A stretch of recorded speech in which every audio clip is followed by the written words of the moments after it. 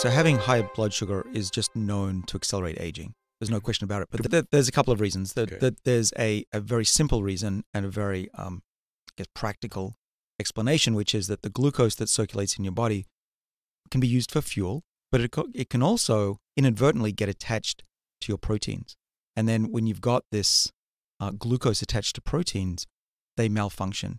So that's part of this buildup. That's why you want to have some intermittent fasting, restricted feeding, to turn over these glucuronidated proteins. And one of the ways to measure diabetes is to measure the glucose that's attached to your hemoglobin, which is an abundant protein in your red blood cells.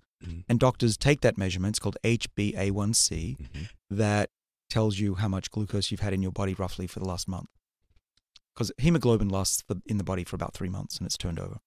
And that number gives you a good idea of whether you've been eating badly and or you've got type 2 diabetes, which is the inability to utilize that blood sugar. That's why it's important to measure it even when you're young. Right. You don't want it to be going up and up and up. By the time you're type 2 diabetic, it's often too late. And so I've been measuring mine for the last over a decade. So that's one problem with glucose. It'll attach to proteins and make them malfunction.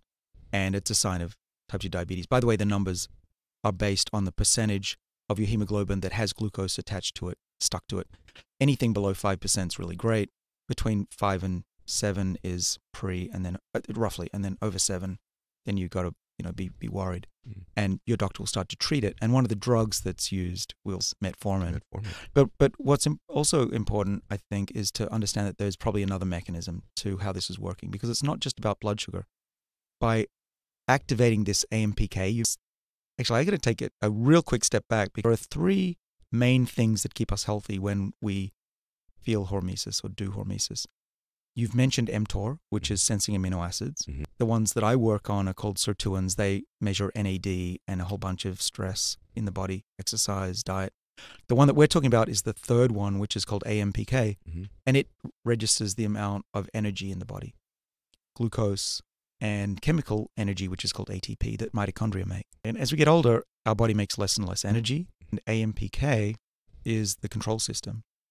And AMPK is activated by a bunch of things, which include being hungry and exercising or taking the drug Metformin.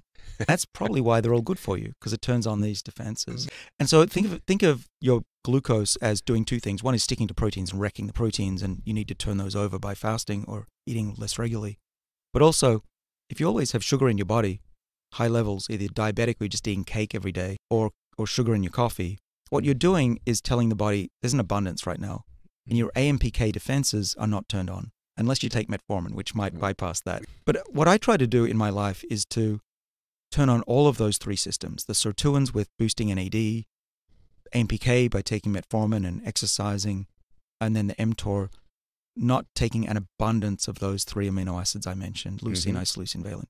And together, I think they work as a system. We know they talk to each other. Tweak one, the other works. We don't know what the optimal combination is. That I'm experimenting on myself.